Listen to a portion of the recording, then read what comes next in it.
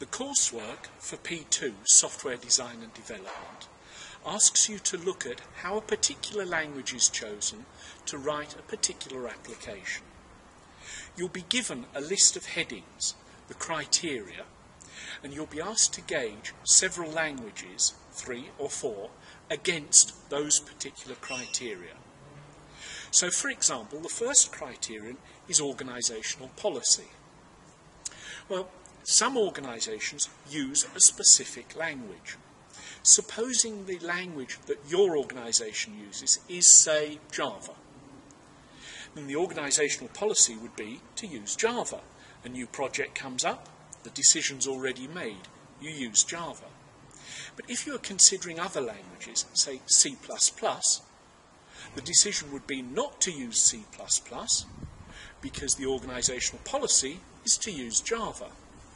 If someone suggested Visual Basic, the answer would be no, the organisational policy is to use Java.